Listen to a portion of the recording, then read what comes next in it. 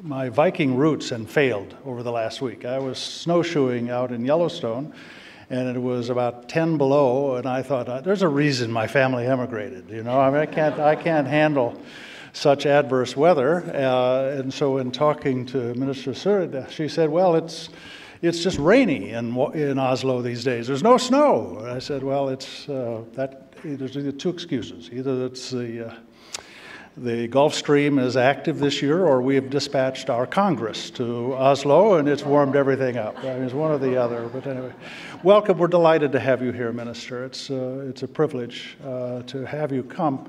And let me just share with all of you a brief conversation that I had with the Minister to say that, you know, America's we've got a lot of issues these days and a lot of problems that we're wrestling with.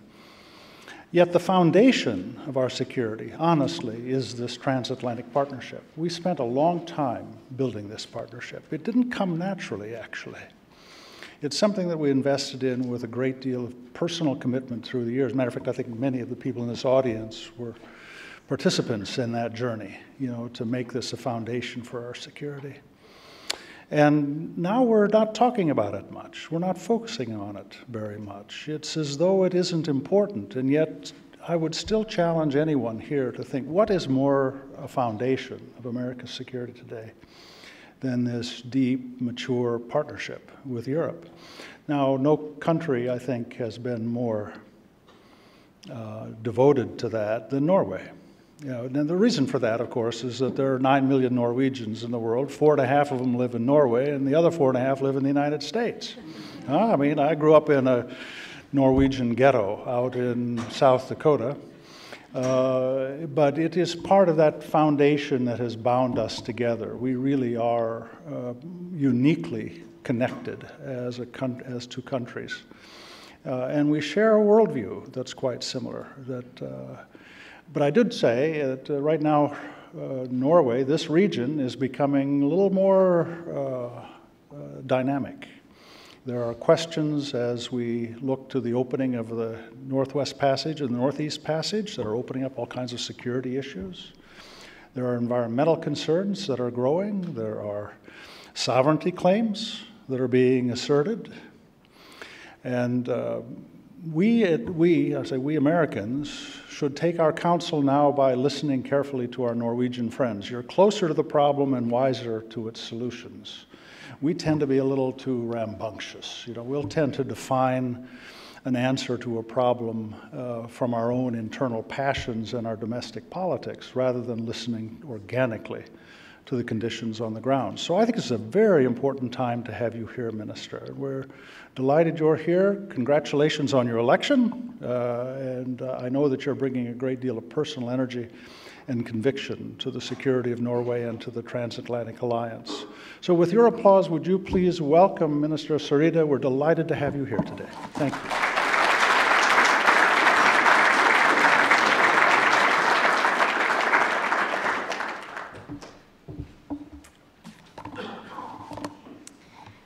Ladies and gentlemen, first of all, let me thank you for the opportunity to give my perspectives on NATO and also the future of the transatlantic relationship. And I especially want to extend my warm thank you to Dr. Hamre personally for your long-standing work in the transatlantic security area. I want to extend my gratitude also to the CSIS for having me on the podium here. Your important endeavors, Dr. Hamre, has really found, I would say, an impressive home in this new building. I mean, it's really wonderful. I have already started to make my staff take notes for new buildings in Oslo, if they were to occur. And your contributions to the transatlantic security is really vital, and as well as crowning them with this magnificent achievement of a building. And on that note, I would like to present you with a gift on behalf of the Norwegian government. If you could come up to me. So I think you will have to stand over there.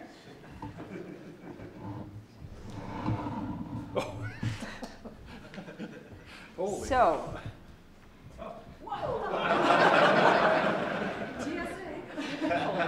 while I read.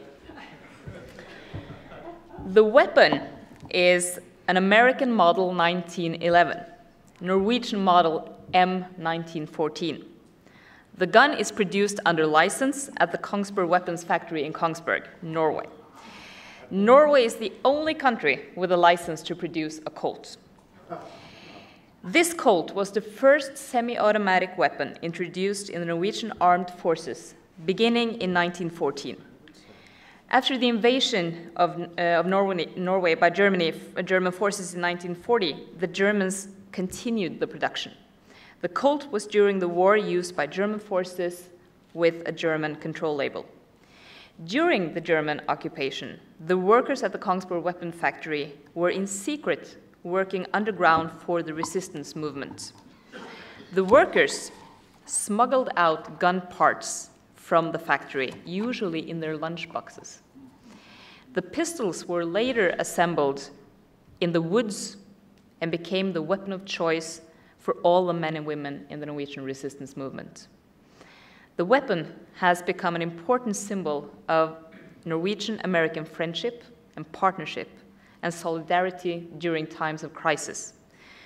This Colt has also been a representation of the close bonds between our special forces, which in Norway's case was founded in the Norwegian resistance movement. Finally, the gun represents the gratitude of the Norwegian people to the US for its support in the victory over Nazism during World War II. These words are also put here on this diploma.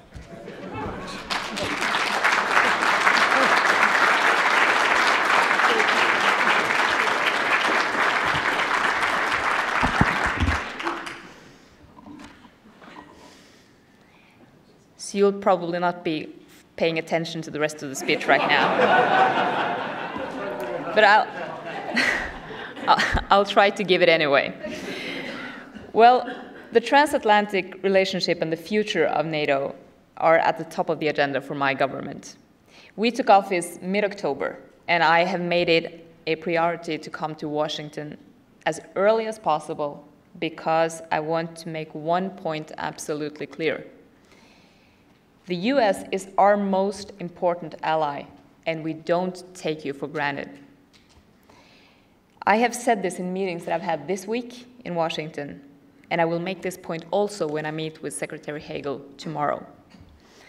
We have a long shared history, a history that we still remember. We will never forget your enormous sacrifices in the 2 world wars, sacrifices securing the liberty of Europe and other parts of the world. We stood together during the trials of the Cold War. And over the past 2 decades, soldiers of our nations have fought shoulder to shoulder in demanding operations across the globe, too often making the ultimate sacrifice. We should also have a long and shared future, but I am under no illusion that this future is predetermined. We have to define it, frame it, and build it together. So I will make the case here today for a continued strong transatlantic relationship with NATO at its core. And I pledge to make every effort to make sure Norway makes the best possible contributions to such shared future. Ladies and gentlemen, does the transatlantic relationship still matter? Well, my answer is a loud and emphatic yes, and let me explain why. We live in a highly volatile world. On the one hand, globalization and technological developments have raised the standard of living for a large portion of the world's population. The world today presents more opportunities for economic freedom than ever before. On the other hand, threats to our security are not disappearing. Indeed, threats are increasing in number and complexity. And geographic distance does no longer automatically constitute security. We have lived now for a while with the growing threat of terrorism and other asymmetric challenges. I now see a growing risk also of symmetric challenges. New powers are rising, old are re-emerging, and the global power system is shifting. This could and should be managed without military conflict. But history has taught us many hard lessons. We cannot ignore that we seem to be entering a period of potential rivalry among increasingly capable major powers. Even in Europe, there are some worrying trends. Nationalism is on the rise in certain parts of Europe, including tendencies towards a renationalization of defense and security policies. The financial crisis has led to increasing popular resistance to the established European order. Massive youth unemployment presents a significant challenge, and we cannot exclude the possibility of increasing social unrest.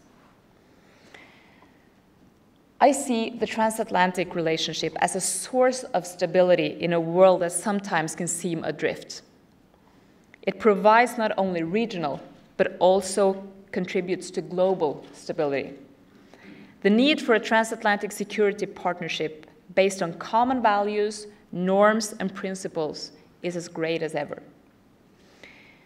The transatlantic partnership as it exists today would not have been possible had it not been institutionalized through NATO. NATO's value as a political alliance should not be underestimated. Multilateral work is often hard and at times extremely frustrating. But over time, NATO facilitates political cohesion by forming common approaches and building military capability. What makes NATO truly unique and sets it apart from all other organizations and alliances is the combination of its integrated military structures and its permanent political decision-making bodies. No other organization has this combination of common defense planning, a common command structure, and a North Atlantic Council that is able to make decisions 24/7. This makes it the only multinational entity which can carry out high-intensity operations on a short notice. This capability must be maintained. So for Norway, the value of transatlantic partnership and NATO as its institutional manifestation is beyond doubt. However, we are faced with numerous challenges. As the world changes, so does the transatlantic partnership. The debate on NATO and the transatlantic relationship seen from Europe tends to be about the fear of US abandonment. These fears have been accentuated by the US intention to rebalance to the Asia-Pacific. Norway still calls for continued US leadership in order to preserve the transatlantic community. But from our point of view, we see the US focus on Asia as a natural response to the challenges in the global power structures. In fact, this US engagement in parts of the world perhaps is the single most important contribution to global security. In the future, US presence in Europe will be different in nature than it is today. But we trust that the US will still retain a robust presence linked, among other things, to the establishing of missile defense systems in Europe, and through annual participation in training and exercise. If Europe and the US manage this in a constructive manner, a reduced permanent US presence in Europe will be replaced by a more active and maybe more relevant presence. However, it is important that the debate not only focuses on how and at what level the US engages in Europe. We need to take a hard look at burden sharing, and Europe needs to contribute our share to our common security. The situation today, where the US shoulders more than 70% of NATO's defense expenditure, is just not sustainable. It is indeed undermining the very core of the transatlantic relationship. The US is faced with significant economic challenges of its own, along with a difficult domestic political situation. The new generation of US policymakers does not necessarily have the same close historical ties to the transatlantic relationship developed during the decades of the Cold War. Nor do they have the same experience with NATO. Today, you are more likely to find or meet officers and officials who have served in the Pacific or in the Middle East rather than in Europe. After my meetings in Congress yesterday, I was left with a clear impression that there are growing factions on both sides of the aisle that are questioning the value of continued US investments and engagements in Europe. What this means is that we in the future no longer can take for granted the current US engagement in NATO. And Norway understands this. So we know what the challenges are. The true question is what can and should be done. Allow me to make 3 propositions. First of all, Europe needs to demonstrate clearly that we are willing to invest in our own security. Realizing that many European countries are still burdened with the financial crisis, we still need to maintain credible defenses. We cannot expect the US to invest in European security when we're not willing to make necessary investments ourselves. I realize that Norway is in a better economic situation than many of since we have been spared the worst effects of the financial crisis. However, I can assure you that Norway still faces the same dilemmas as other countries when it comes to public spending. We had to make tough choices, but we have come to the conclusion that we need to keep spending on defense. On the one hand, this is because we believe that military threats have not disappeared and that we need the national ability to meet these threats. On the other hand, we see our significant investments in our own defense as a contribution to a stronger collective defense and security within Europe and across the Atlantic. We have, over the past decade, steadily increased our defense budgets. We are investing in deployable high-end capabilities such as the new Aegis frigates, new F-35 combat aircraft, C-130 transport aircraft, and a major modernization of our army. These are capabilities that both serve our national needs, but they also contribute to NATO's ability to execute collective defense as well as out-of-area operations in crisis response operations. Our transformation is not taking place in splendid isolation. Our posture remains linked to the transatlantic community and to NATO. For the high-end challenges, Norway will still depend on firm support from NATO and from individual allies. Close bilateral ties with the US will also remain crucial. A good example of this cooperation is the current development and expansion of the concept of the US Marine Corps pre-positioning program of military equipment in Norway. This is of mutual benefit, both providing Norway with increased reassurance and assisting the US in putting in place a more flexible and cost-effective operational concept of forward deployment. Secondly, I want to emphasize that burden sharing encompasses more than the level of defense budgets. Europe also needs to take a greater share of the political burdens. This goes beyond defense. The process of removing chemical agents from Syria is a good example. This is close to Europe, and several NATO allies are directly affected by what will happen in Syria. It is only natural that European countries assist in this operation. I'm glad that Norway, in close cooperation with Denmark and the US, are contributing to this operation. Our civilian transport vessel, as well as a frigate for escorting, began the operation on Tuesday, and the first shipment out of Syria has been completed. This is transatlantic burden sharing in practice. Thirdly, Europe needs to demonstrate a greater understanding and willingness to address US security concerns, not only in Europe. The developments in the Asia-Pacific area are not only of consequence to the US, it affects all of us. US engagement in this part of the world is important to global stability. There is no hiding the fact that there are political limitation and resource limitations to what Europe can do in Asia. Still, European allies could and should demonstrate that we care about what happens in the region, because it will affect us all. We need to demonstrate that we stand ready to support the US in addressing its security concerns. That is the essence of transatlantic collective security. For just this reason, Norway has committed to participate in the naval exercise in the Pacific, RIMPAC, this year with one of our frigates.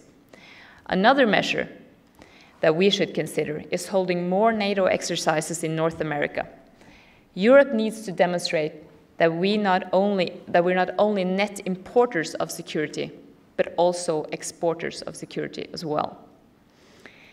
Let me now turn to the Norwegian perspectives on the future of NATO and the upcoming NATO summit in Wales. Many claim that the ISAF mission in Afghanistan is coming to an end. NATO is at its crossroads.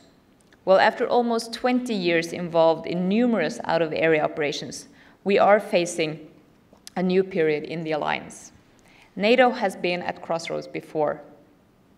The basic instinct among policymakers has often been to argue for the reinvention of NATO. The thesis that unless NATO takes on a new role, new missions, the alliance will become irrelevant. This does not hold true. NATO does not need to reinvent itself. We have the strategic concept adopted at the Lisbon summit in 2010. The concept gives good guidance on what should be the priorities of the alliance in the coming years. The real challenge is to make sure that allies invest in new and relevant capabilities to conduct the task that we have agreed on. Unfortunately, we are actually failing at this. The initiatives that we agreed on in Chicago have not been implemented. Partly, this can be explained by the financial strains burdening the majority of allies right now. However, the fundamental challenge is that there is simply not enough political engagement by allies on NATO issues. We need to break this pattern.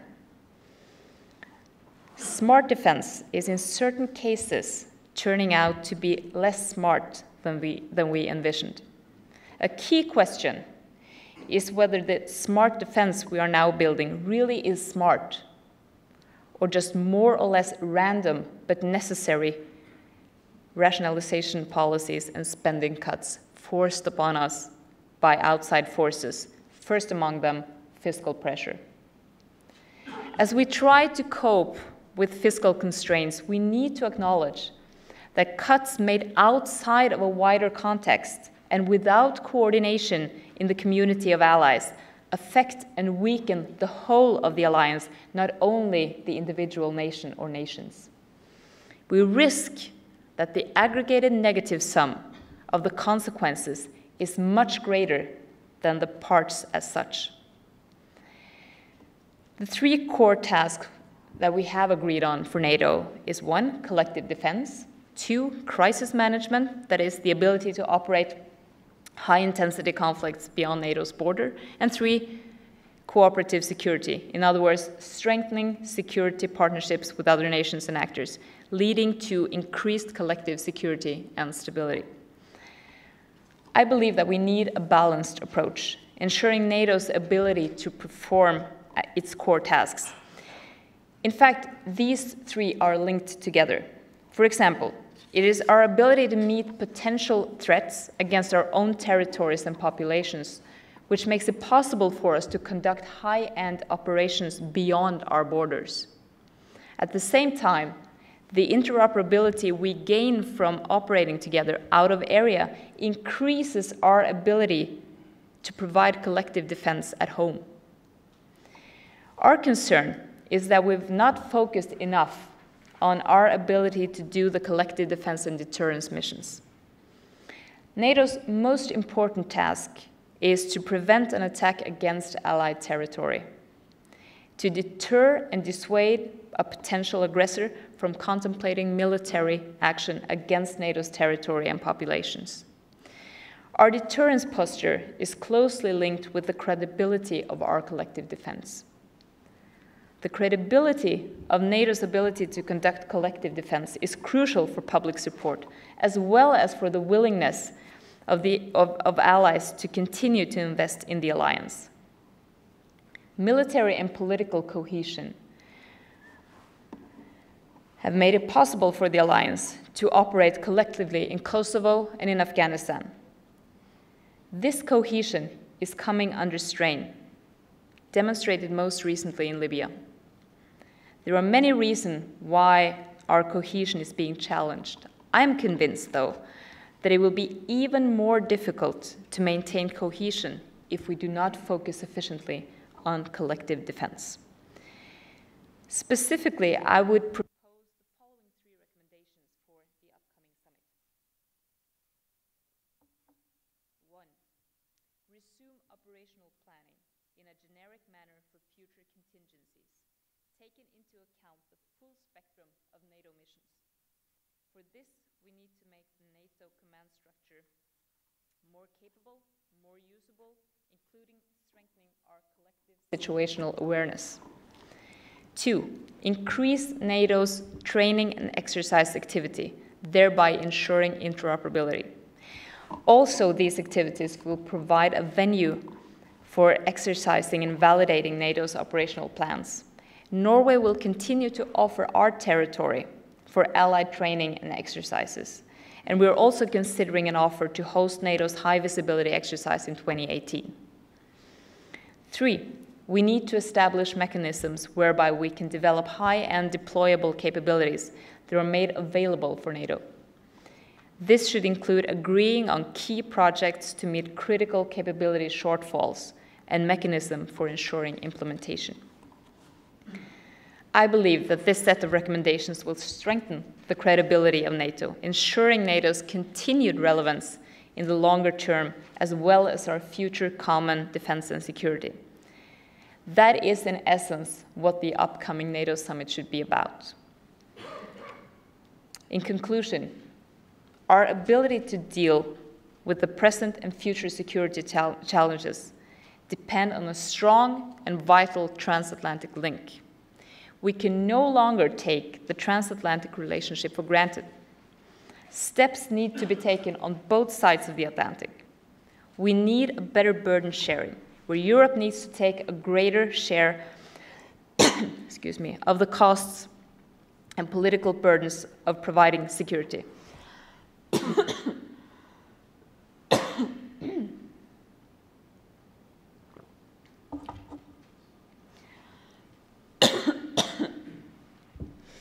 If my military assistant could provide me with a glass of water, I would be very happy.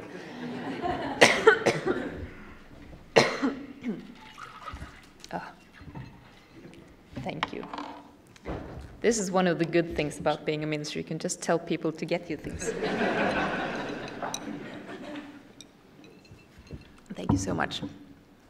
Where was I? Well, this should start with Europe increasing our ability and willingness to invest in our own security. The question can no longer only be, what can the US do for Europe? We should take steps to engage more in those areas where Europe can actually support the US. More NATO activity on US soil and a greater European willingness to engage collectively or bilaterally outside the Euro-Atlantic area will be important. Excuse me. Europe needs to step up to the plate, and we cannot escape the fact that the future of NATO depends on strong US leadership and engagement. It will be up to all transatlanticists, myself included, to ensure that Washington continues to see the value of the alliance and that Europe still matters. In a sea of instability, there is no better anchor than NATO. In the alliance, the US has a functioning military organization that is based on common values among its member states. The point about common values is often neglected. However, for Norway, this is as crucial as ever. Emerging powers are challenging these values, highlighting the need for more transatlantic cohesion. Norway believes that global stability depends on the ability of Europe and the US to work together, and that this will become even more important in the future. Our hope is that the summit will result in a common pledge of our continued willingness to make the necessary commitment to realize this future. We need to go beyond slogans and start making tough decisions that are needed. The founding fathers of NATO heeded the call in 1949, ensuring freedom and security for its members during the Cold War. We do not face the same monolithic threat as they did, but the need for NATO is as great as ever. The present generation of transatlantic leaders have been beckoned. Norway stands ready to heed the call. Our future common security depends on it. That and the coughing concludes my remarks, and I will be very happy to continue the conversation with Heather in the podium.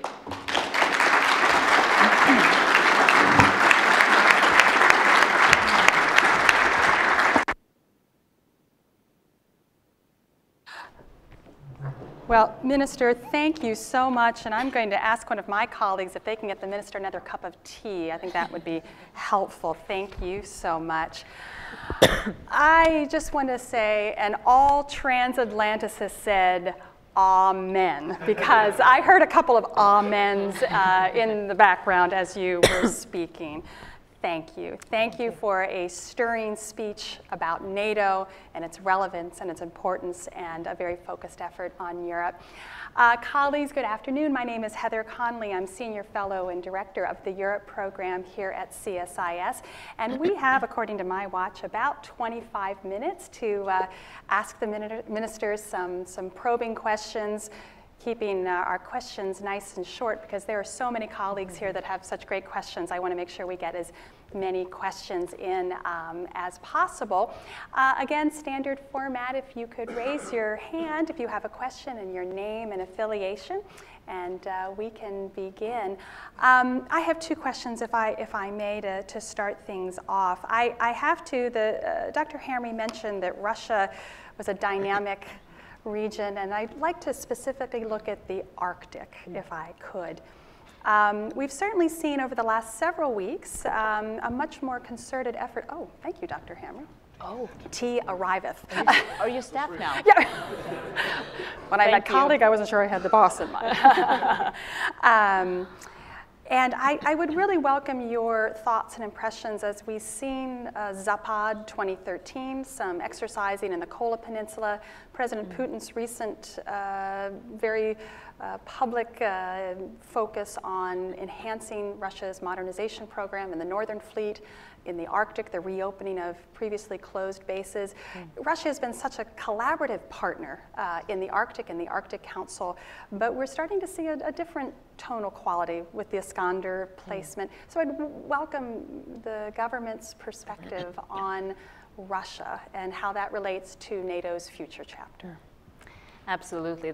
Thank you, Heather. That is a very good and very important question. You point at some of the issues that raises our concern as well.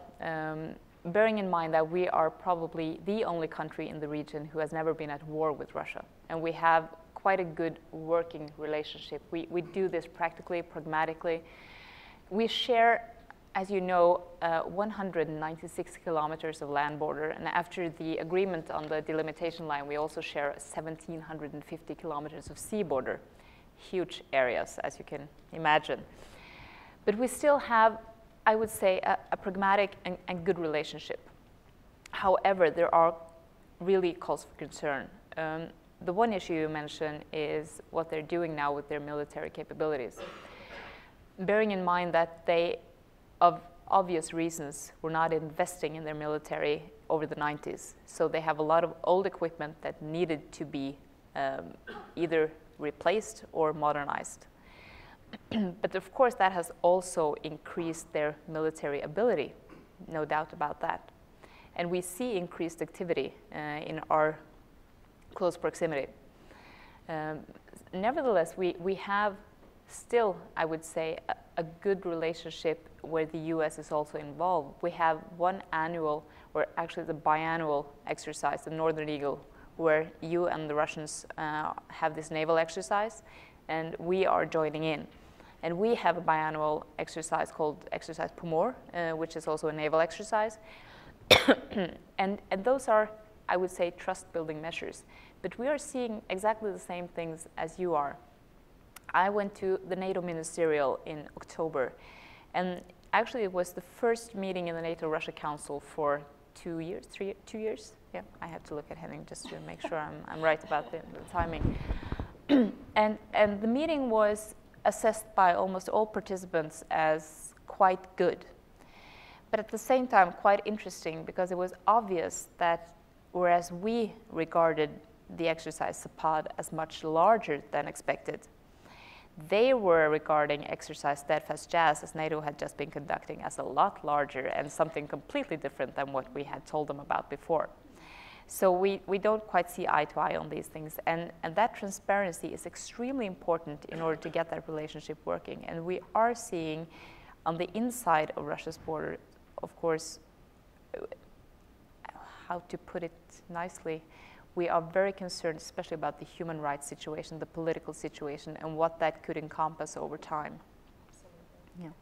So we pay close attention. Thank you. I have one more question. You did such an excellent job of outlining a future agenda in the summit agenda in September in Cardiff. I have to ask you, another important decision that the Alliance needs to make is the next Secretary General. So if you could develop a job description for the next Secretary General, what would some of the key areas be? And I have to ask this question. Is it time for a woman to become Secretary General of NATO? Well, I couldn't resist. No. Well, to the job description, well, tough job. It's a very tough job, and there are a lot of things that you have to take into consideration. But I do think that trying to work along the lines of keeping NATO relevant is extremely important. If we wind back a bit, you will see that over the last years, there has been a lot of new, let me say, slogans that has been introduced, like smart defense. In essence, a very good idea, and I think everyone thinks that it is a good idea. But the next Secretary General will have the quite tough task, I would say, of filling this with some relevance and content. As I mentioned, my fear is that the discussion on smart defense is more or less becoming some sort of a way of hiding behind budget costs and, in fact, reducing the capabilities that are vital to securing the alliance as a whole. It's really not a very good idea if all countries reduce the same capabilities, the result being that NATO is without that capability over time. So filling that with some content and actually making the burden sharing issue be something put on the table and solved in practice. It is extremely much more difficult to do than to say, and I am totally aware of that. Putting that on the shoulders of the next Secretary General is, of course, is a tough task. But I think it needs to be done, because my fear is that both the US and Europe will avoid discussing the elephant in the room unless you do so. And I think that for the first time, European allies are starting to realize that the American talk over years about burden sharing and your irritation and frustration over the lack of burden sharing is now becoming more realistic. You are seriously considering what kind of future you should put into NATO. And of course, Europe isn't the place where the security situation is at its worst, to put it mildly, compared to other areas. But still, I think that you also need to build your security through Europe, because the transatlantic link needs to be strong. So trying to keep up with that will be extremely important. And also the issues that I mentioned in my 3 recommendations, of course. Whether it should be a woman or not, well, I think that the most important thing is that NATO get a Secretary General who is able to cope with the challenges that the alliance faces, whether it is a man, a woman, well, there are not other options maybe, but still, I searched for the third option there, but yeah, you know, the best person. Well, I think that is the most important thing, and I hope that it will be. Fantastic. All right, I know there's some really great questions out there, or I will dominate this conversation gratefully. So who has a question out in the field? All right, you overwhelm them with your powerful remarks. So I'm going to ask a little bit about Afghanistan. Yeah, please do. You gave a really powerful speech in November in Norway about the lessons learned from Afghanistan. And I, if I may, I have to actually pull a quote because I thought it was excellent. You noted in your speech, for an organization like NATO, Afghanistan has been an almost all-absorbing effort. For years, the alliance has been geared towards running an operation far outside its own territory. We must ensure that we both retain the advances and lessons gained from Afghanistan at the same time as we brush the dust off of old lessons and practices. I find it vital to underline that NATO is so much more than running a major operation. It is a political alliance in which we put great emphasis. And I think this, again, comes back to your remarks.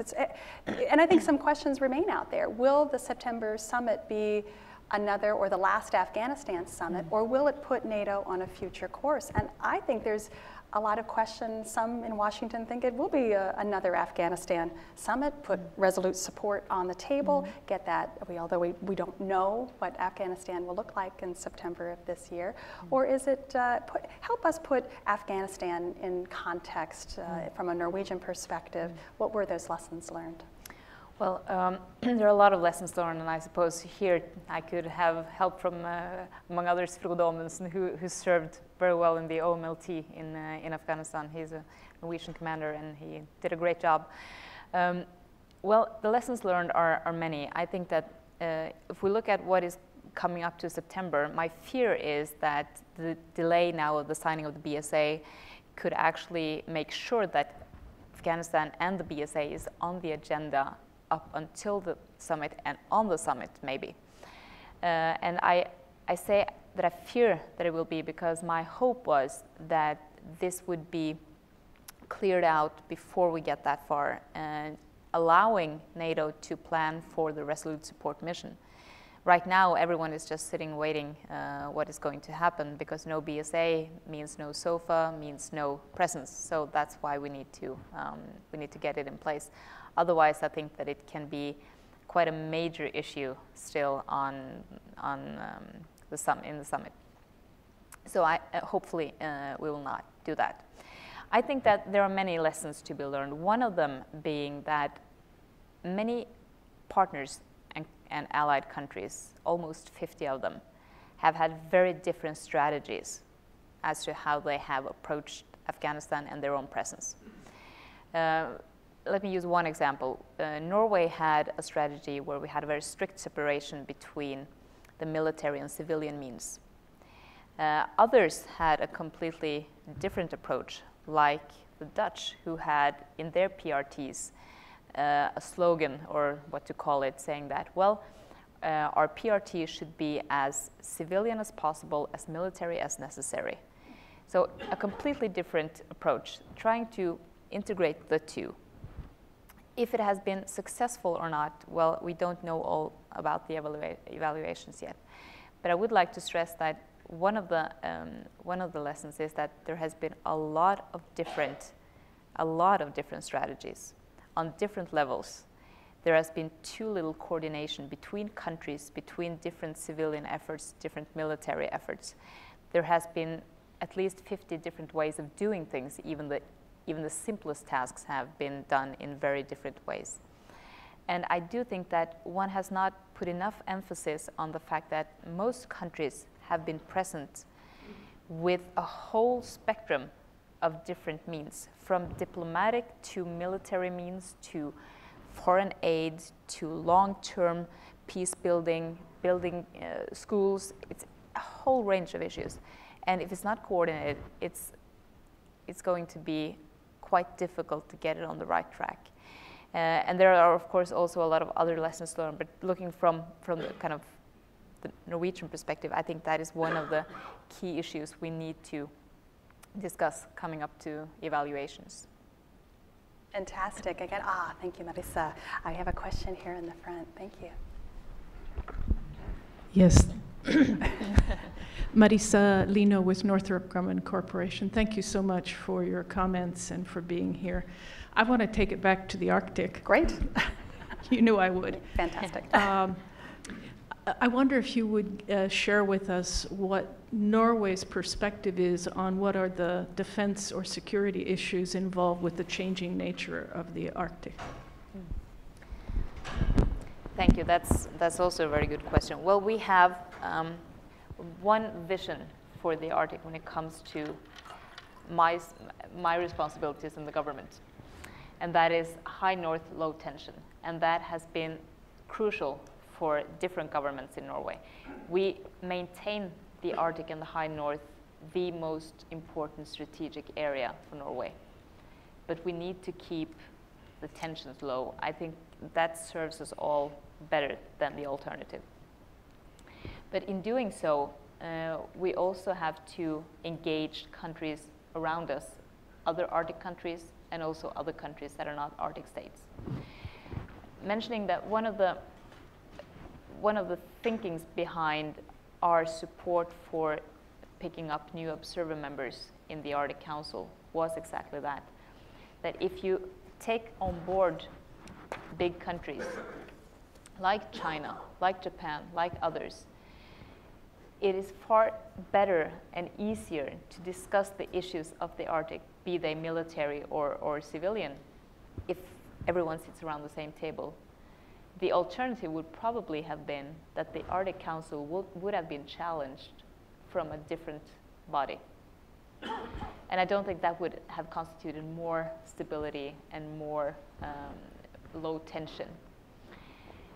But I do think we, at the same time, needs to realize that although Russia plays a very constructive role right now, they are also having military capabilities very close to our areas in the Arctic, and they do have the Northern Fleet placed in the Arctic.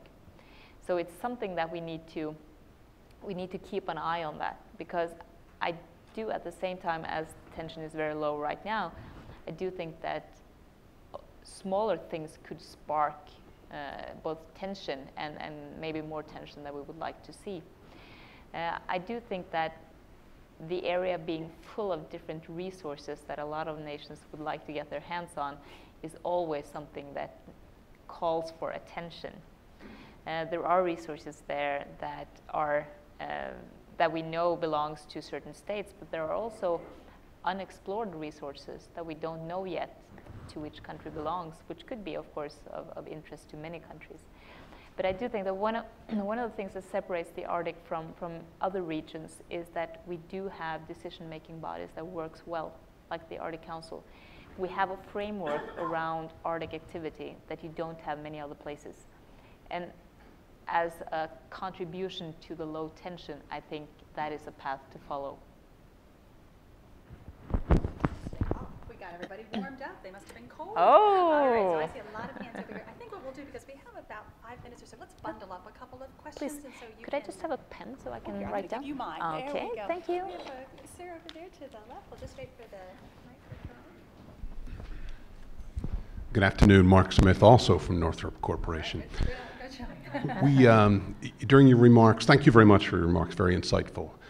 During your remarks, you alluded to Norway's need for high-end deployable capabilities. Without giving away any national secrets, could you perhaps give an example or two of what you had in mind?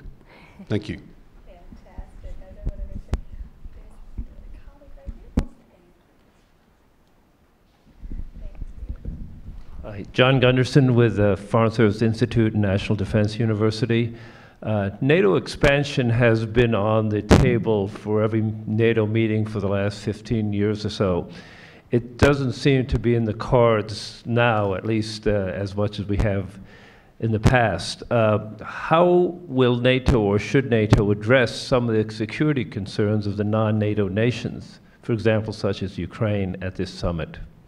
Fantastic. I think we can squeeze one more way. I'm Stanley Kober. Even in the United States, defense spending is scheduled to go down from 5.6% security spending to 3.4% of GDP over the next 10 years. What goes up? Social Security, Medicare goes up, baby boom retiring, interest payments go up. If our interest payments go up, your interest payments go up. If we can't meet the requirements of the increased spending without cutting defense, how can you? Okay, so we have high-end deployable assets. The enlargement question, I would actually, partnerships, where does NATO's partnerships go from here? And then how do we wrestle with growing social costs and maintaining robust defense spending? Well, tough ones. This is a good audience. Tough ones, and a very nice bouquet of very different questions also, so I'm very happy for that. Well, the high-end deployable capabilities was, as I mentioned, two of them, was especially our frigates, our new frigates. They're relatively new at least, operating right now outside of Syria, one of our frigates. We had the lead on the Operation Ocean Shield in the Bay of Aden until December with one of our frigates.